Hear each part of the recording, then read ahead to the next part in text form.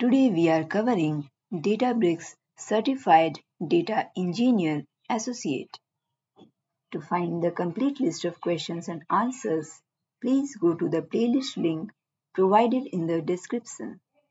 If you like this content, do like, share and subscribe to this channel.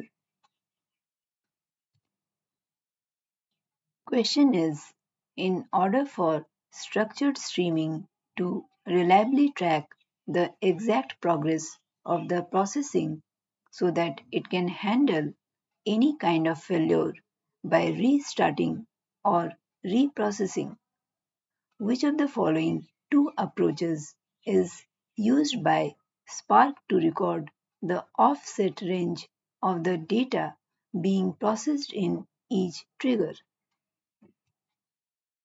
Option A. Checkpointing and write-ahead logs. Option B. Structured streaming cannot record the offset range of the data being processed in each trigger. Option C. Replayable sources and idempotent sinks. Option D.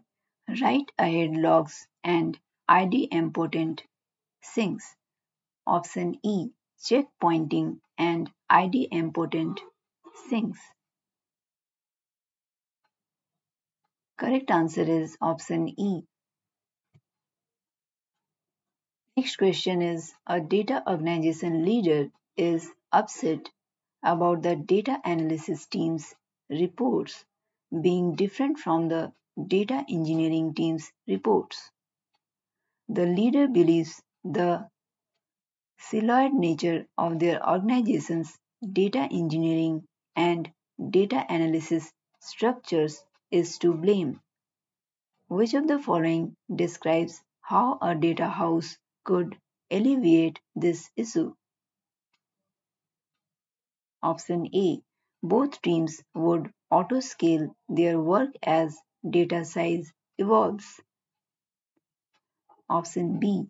Both teams would use the same source of truth for their work. Option C. Both teams would recognize to report to the same department. Option D. Both teams would be able to collaborate on projects in real time. Option E. Both teams would respond more quickly to ad hoc requests. Correct answer is option B.